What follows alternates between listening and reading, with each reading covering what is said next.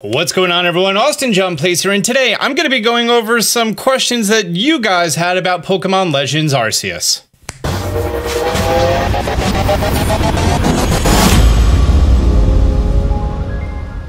The Pokemon Company actually didn't answer that many things about this game, and it's kind of left really open. So I wanted to make this video going over questions that you guys have. This is going to be a spoiler-free video.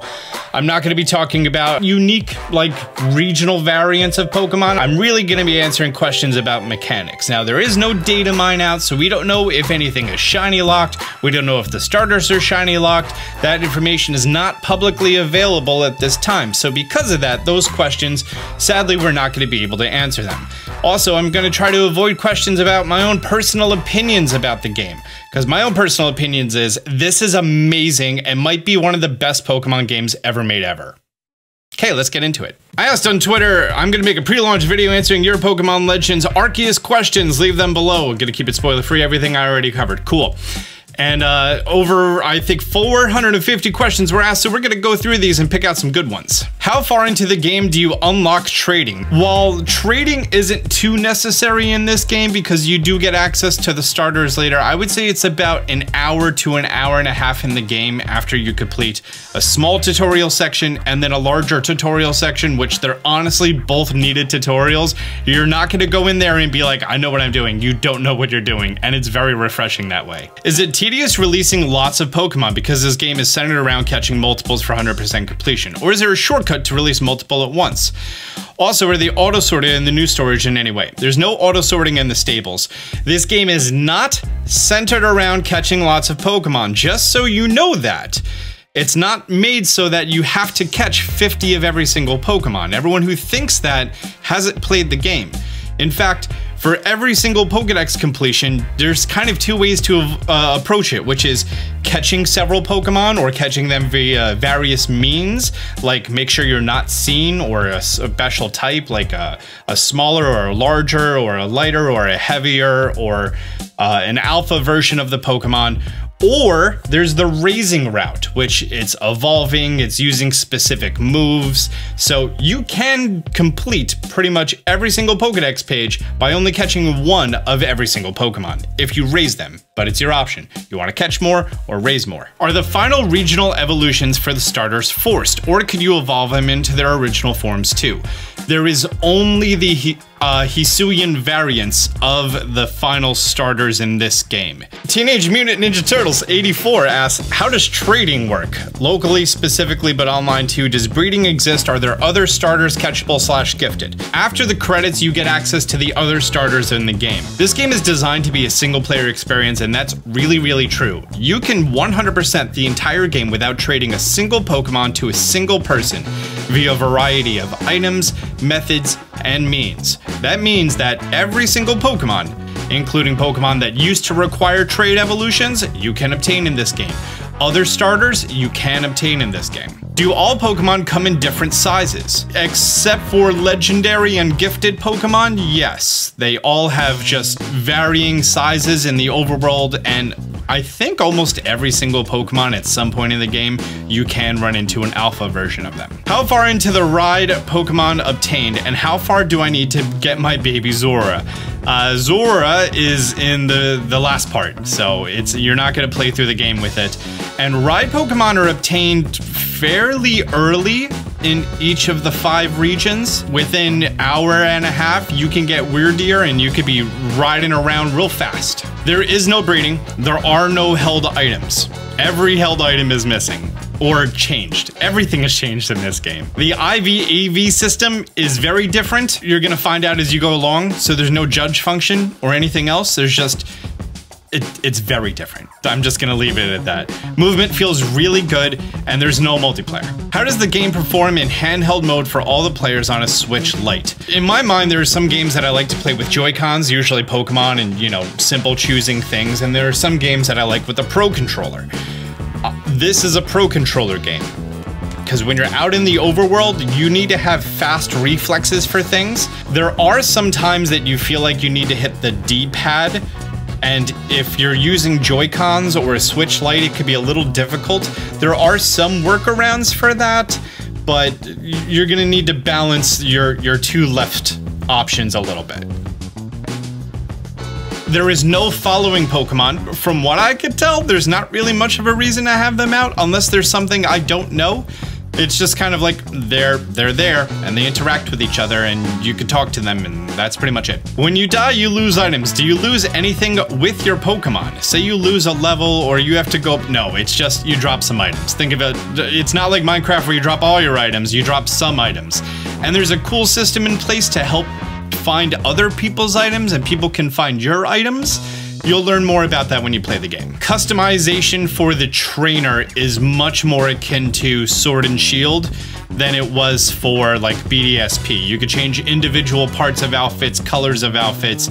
You have a lot of options. Can you expand the home base? So like as the game progresses, do you unlock new facilities to use and stuff? One thing that they did really fantastic. So in the previous games, after you get a badge, you know, new shops would just have new items magically. But in this game, there are special requests from the shop people that after meeting the requirements for that quest to be available, you can then do that quest and then they have new items. So it feels much more logical and it makes a lot more sense.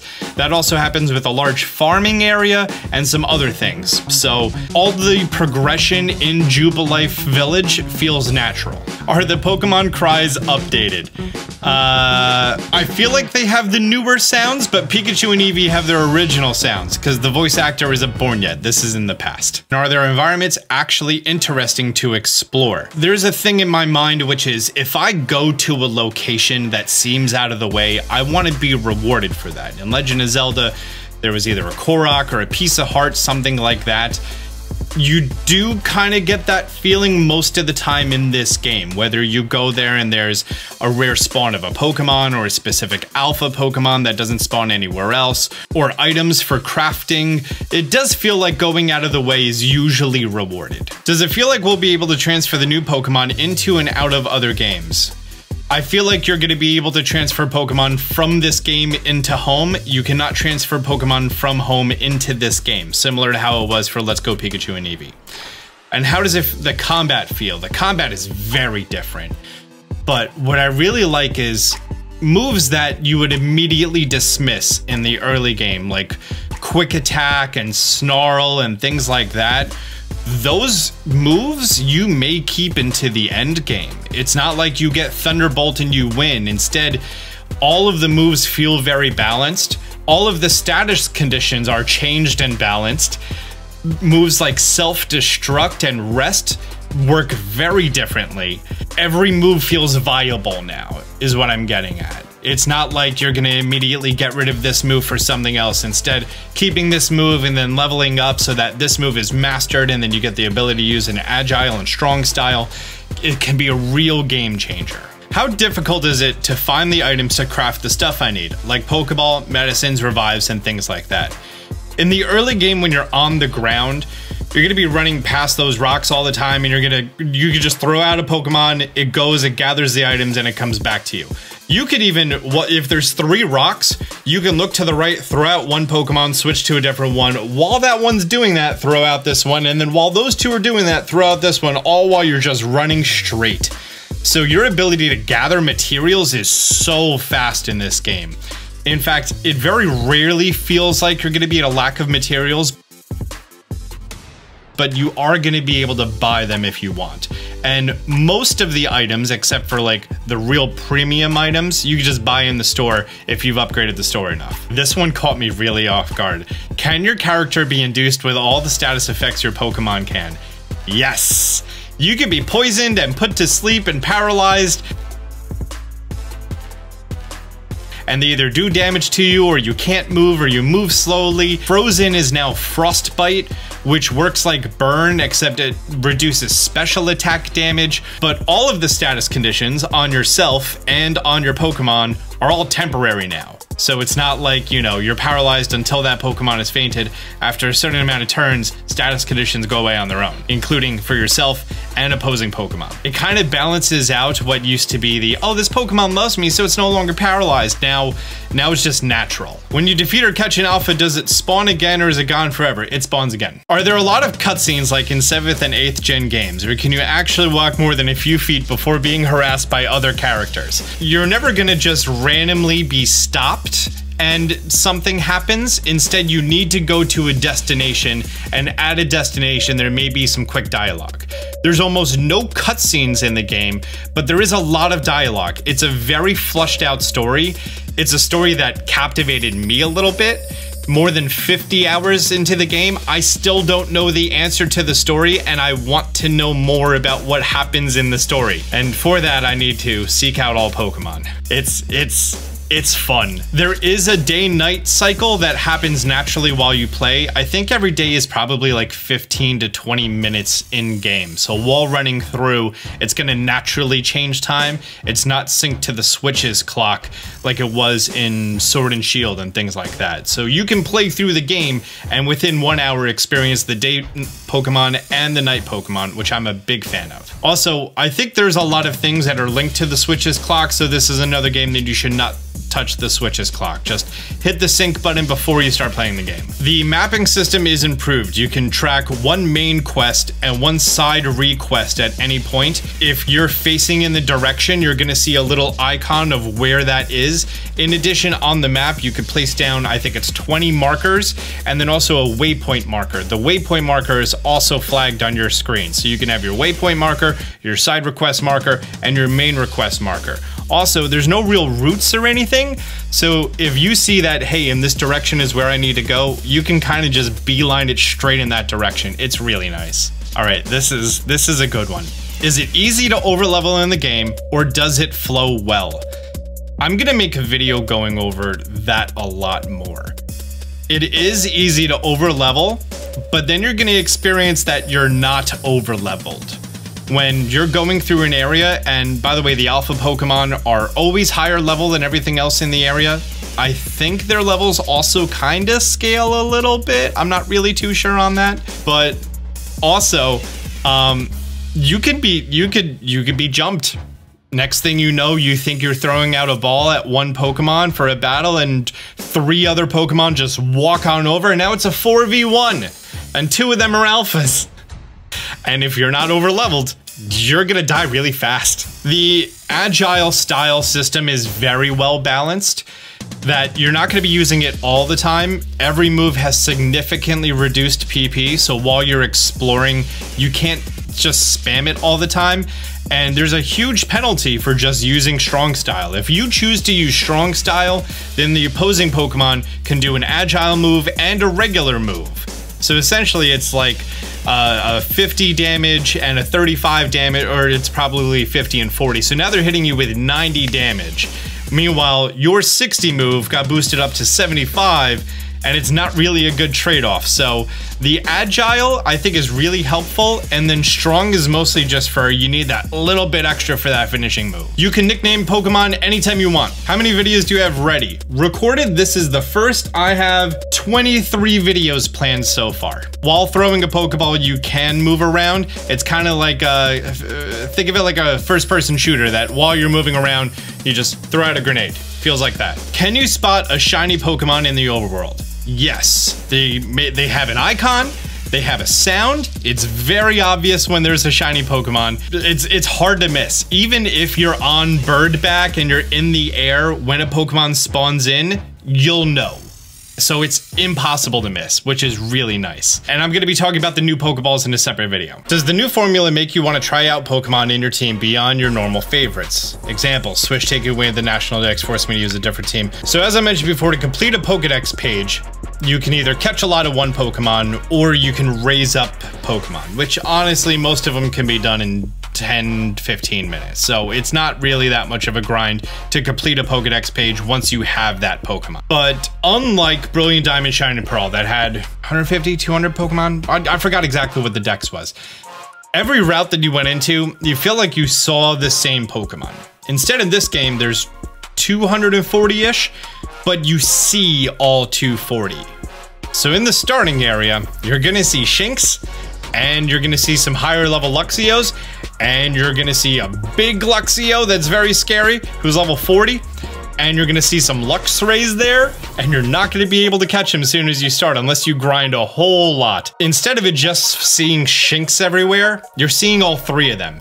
So it being 240, it feels like there's so much more than a previous game that would have 240, but instead in one route there's only 2 or 3 different Pokemon. Know what I mean? How are the graphics? Like, does it run well? This is Sword and Shield, and it's slightly improved. It's not like a real breathtaking thing. Some scenes are very nice.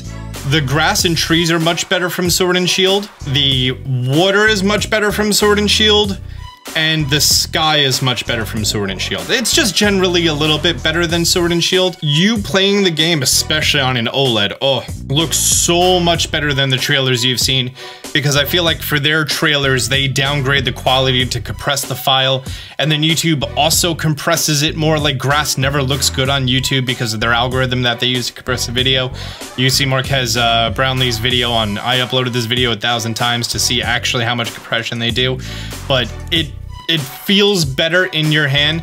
But again, you're not playing a Pokemon game for the graphics. You're playing it for the gameplay, and the gameplay's great. Can you ride shiny Pokemon? No. Partner Pokemon that you get to ride around on, like Braviary and Basculegion and them, it's just an instance, it's just a model, it's not a specific Pokemon. You can obtain your own, and you know, you can get it shiny, but the one that you ride around will never be shiny. What are your personal thoughts on the game? How did you feel playing it? As a longtime Pokemon fan, is this a step forward for Pokemon? Lots of things are changed. Lots of things are taken out. Lots of things are reworked.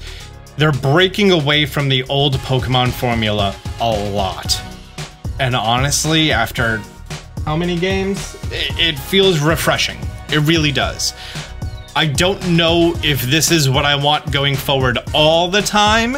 Maybe a mix of the two, but just after game after game after game of the exact same thing, this feels good. Are there any new moves that aren't exclusive to the new Hisuian form/evolutions? The game only introduced, I think, like 8 or 9 new moves that are exclusive to mostly the Hisuians, but a lot of the moves have been changed. Great example, there's no Growl. Okay, you don't need Growl anymore in the game. Every single status move does both special and physical. What I mean by that is, if I do Sword Stance, it says that my offensive stats have been changed.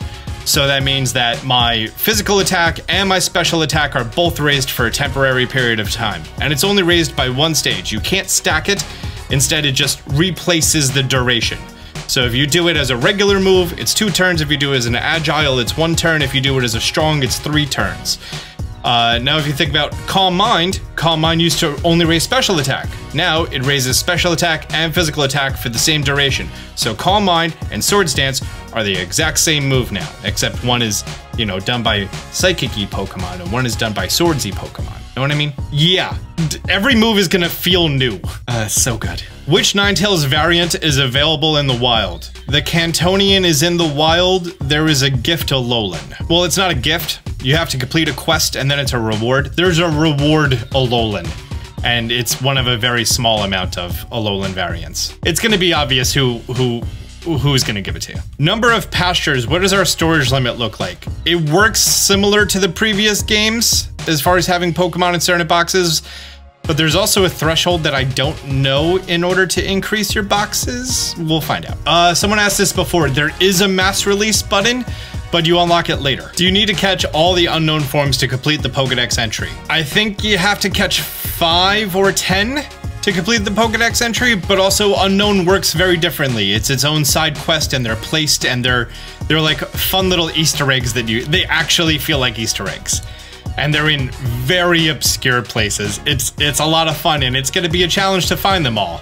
But that's not the hard thing to find in the game. No, it's not. No, it's not. Oh, that's Spiritomb. Given that there's no held items / abilities, how is combat? My team gravitated a lot more towards Pokemon that have immunities. A dark type, a steel type. Ground feels very overpowered without Pokemon having levitate. Ground feels so powerful in the game. But also at the same time, they remove things like Garchomp doesn't get Earthquake. I think its most powerful ground move is Bulldoze. I don't think there is an Earthquake. Maybe he has it. I would need to check. Combat is more about statuses and buffs than it is raw damage. So you going through a single player game, oh, great example. Someone on 4chan was like, oh, they ruined Stealth Rocks. No, they didn't. You're never gonna use Stealth Rocks in a mainline Pokemon game. How many trainers do you experience that have more than one Pokemon? Or is it actually even worth throwing out Stealth Rocks? Like for the Elite Four in BDSP, yes. Did I use it any other time? No. But now entry hazards work much differently because there are no entry hazards. So Stealth Rocks and Spikes, now they're Splinter damage. And Splinter damage is calculated based off of the same way that Stealth Rocks was, but Stealth Rocks is now also a move that does damage. So it's a 40 damaging move with a secondary effect. It's like I said, every move is reworked and everything feels much more balanced now. And no held items during your single player adventure of any previous Pokemon game. Did you have held items, or was it more of a, oh, here's a berry? But now, if I can do Quick Attack and use a potion in the same turn, because Quick Attack is a quick, high priority, low damaging move, so I still get some damage off, and it's refreshing. Are the missions repetitive? In a lot of games like this, it feels like there's a lot of fetch quests. Some of the missions are just, hey, did you complete this Pokemon's page yet? So when you talk to the person to accept the quest, you could talk to them again, and the quest is done. Some of them require going out and doing a very specific thing. Some of them have fantastic rewards. They're very varied. It's not very repetitive. Know what I mean? It's not like, you know, finding all 900 Koroks and it's only via what, 10, 12 different means with a couple variations each. It feels good if you decide to grind all of the side quests at once. It's not fun. It took me, I think, 6 or 8 hours of just straight gameplay of just doing side quests, and that didn't feel fun, but it helped me complete my Pokedex more. So, in addition to the rewards that I got, I would recommend doing the side quests that become available soon as they become available, because sometimes the earlier quest rewards become irrelevant later in the game. Alright, that's enough of the questions for now. I have lots of videos planned for later, but I just kind of wanted to give you guys an idea at some things that weren't really explained. If you found this video helpful and you want to follow all of my Pokemon Legends Arceus content, Arceus content, and there's going to be a lot, do me a favor, hit the thumbs up button down below. If you're new to the channel, be sure to subscribe, turn on notifications. Until next time, Austin John out.